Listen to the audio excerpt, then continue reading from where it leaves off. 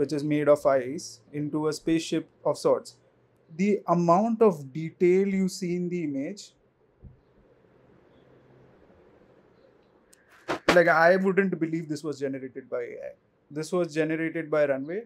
Now the initial image seems okay, right? But where it gets weird is the moment, which is what you see OpenAI or SORA is doing really, really well. This is the video. Now this is the generation that was done on PIKA. And again, like I said, it comes nowhere close to what you see here in SORA. I think this is the ChatGPT moment of text to video, which is again brought to us by OpenAI. This is that what the video that I told you about a few months back that AI video generation will experience, and it's here. Like, look at these generations. These are real life. Now, if you go through YouTube, like almost everyone is covering this model. So I decided to be a smartass and I decided to compare the generations here versus the generations for the same prompt that they've used here on Runway and PIKA to see what kind of differences there is with respect to what OpenAI is going to launch in the future versus what we already have in the market. Apparently, it's like the most text-to video model, and PIKA was one of the close competitors that was launched a few months back. But I'm just going to quickly walk you through some of these videos here. I mean, this one's my favorite. Then you look through this coral reef video. I mean, look at how small the prompt is and how beautiful the generations are. This one looks fantastic too. Honestly, to me, this seems like a real video than an actual AI generated video, right? Look at this one. It's insanely well done. Look at the hands, they are perfect. I don't know how this is possible. Look at these videos. These are insane videos, especially this one. I mean, this is, I think, the New Year lunar celebration. If I were to share this with someone, there is no way they would think that this was generated by AI. This seems very, very real. Plus, these are like 60-second videos. These are not even 4-5 seconds what Runway allows you to offer in the generate in the free plan. If you look at the first video here, this is like almost a 60-second video. I honestly don't know how this is possible. But let's do this, right? Let's take this prompt and plug it in Runway and PIKA and see what we get. So I kind of took this prompt from here and I went to Runway, and this is the image that was generated. Now, obviously, Runway allows you to generate like 4 seconds worth video in the free plan. So it's not like this is 1 minute video, but it kind of gives us idea with respect to the quality that we have right now in text to video versus what is coming to us. So if we play this does not even come close to how this one looks. Now, if we do the same generation on PIKA, look at this and look at this. There is no way current models for text to video have got there. And regardless of how hard they try right now, these are all derivations of stable diffusion. Effectively, what they are doing is that they're taking the video, they're taking the image, and based on the image, they are kind of adding some sort of animation to the diffusion video by creating multiple frames and moving the object around. But this seems very, very different. I personally don't know what the architecture is, so I'm going to read more about this later. I've been in AI for like almost since it launched. I've been looking at new tools, open source tools, but this is by far the most advanced AI based thing that I am looking at. Now, I tried the same generation, this one, on Runway, and this is how it looks. This one, in my opinion, comes close to how the generation on OpenAI is. But honestly, like, look at the motion here versus you look at the motion here. Like, if I play this, you can clearly see the mammoths are coming towards me versus, and look at the movement on the feet. I mean, it's perfectly aligned versus what you see on Runway, and we'll also see PIKA generation now. This was generated by PIKA. You can see it's kind of messed up. The mammoth is walking backwards. So this for me is very hard to believe, right? Then I tried this generation, which is apparently a movie trailer. If you look at this, there is this guy who's walking through some weird planet, it seems, which is made of ice, into a spaceship of sorts. The amount of detail you see in the image, like I wouldn't believe this was generated by AI. Then you look at this generation as well, but kind of go through Runway generation for this one as well. This was generated by Runway. Now the initial image seems okay, right? But where it gets weird is the moment, which is what you see OpenAI or SORA is doing really, really well. This is the video, and even if you extend it to like 1 minute video, how is that going to solve the problem, right? So there's an option that I think you can extend it by 4 seconds more. But trust me, like I've tried Runway, it's not going to go to the point where we want to. Now, this is the generation that was done on PIKA. And again, like I said, it comes nowhere close to what you see here in SORA. Again, there are generations here which I walked you through earlier. If you scroll down, they've uploaded like a bunch of videos, almost like they're trying to show off to the current text to video tools that, right, their time has come. These kind of generations are very hard because you can see there is some sort of reflection on the glass itself. It's very hard to even capture in real life. Generating this using AI, I don't really know how that works. Then you can see the AI based generation here, and it again seems like very, very way too advanced generation, right? This directly seems like something from, say, a cartoon movie like a Kung Fu Panda or something, right? This video too looks very, very good. So if you look at this video as well, it's very hard to believe that something like this was generated by AI. Now you can keep going through the videos.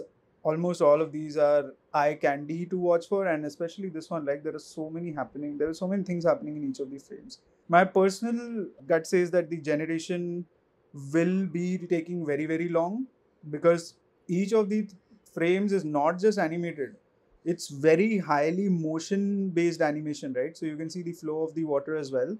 And then there are people walking in the direction. I don't know how AI is kind of making sense of what happens where. So it seems like they are combining the smart motion and image generation and then kind of putting all of that together to kind of generate something like this, right? I'm not going to flaunt and try and give you like weird explanation, especially this one too, right? There is a train going through, and then when there is like a dark object, you can see the person clearly. How is AI doing this? Look at this. Look at the dust coming off of the tires. I think this is the ChatGPT moment of text to video, which is again brought to us by OpenAI. Yeah, this one does not seem natural. It looks like cotton, but it still looks beautiful overall. I think yes, this is the part where they're showing weakness. It says the current model has weakness. It may struggle with accurately simulating physics of a complex scene and may not understand specific instances of cause and effect. For example, a person might take a bite out of cookie, but afterward the cookie might not have a bite mark. Okay.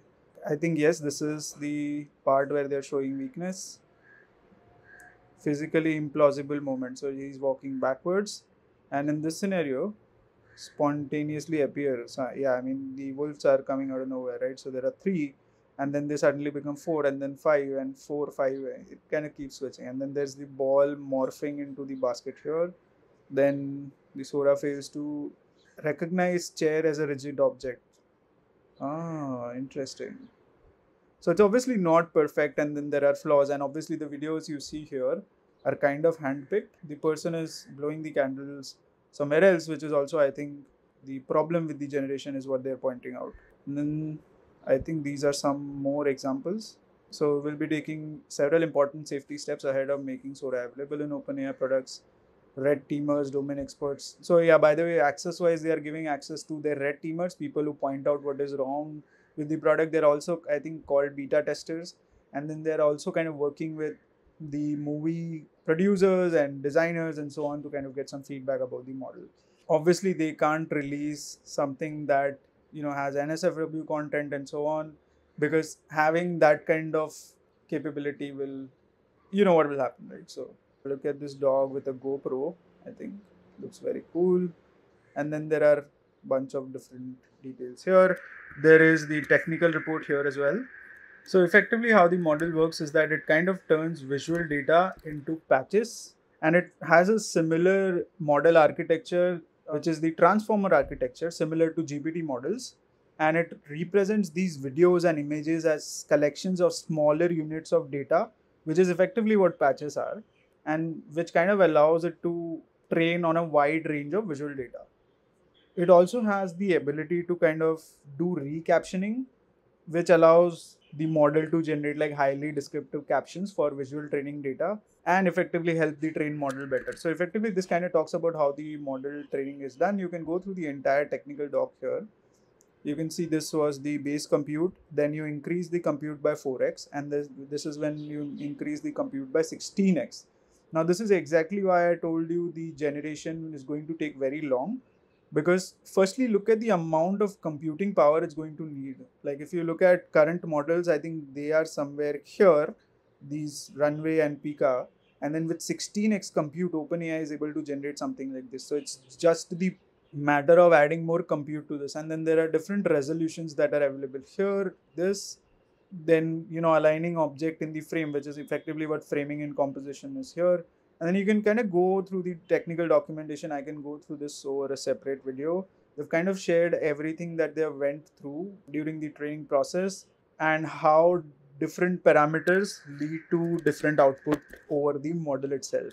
So this is really interesting. While the model is not available, they still have the technical documentation here with respect to the architecture, the training process, and so on and so forth. So definitely take a look at this if you're interested in the space. In the meantime, let me show you some of the other videos that are generated on Runway from SORA. So this was one of the images that I tried to generate on Runway. By the way, I wasn't able to generate more on PIKA because I kind of hit the free tier. And after looking at the SORA model, I don't want to pay for other video editors, to be honest. So it probably seems like the end for them, and it's unfortunate.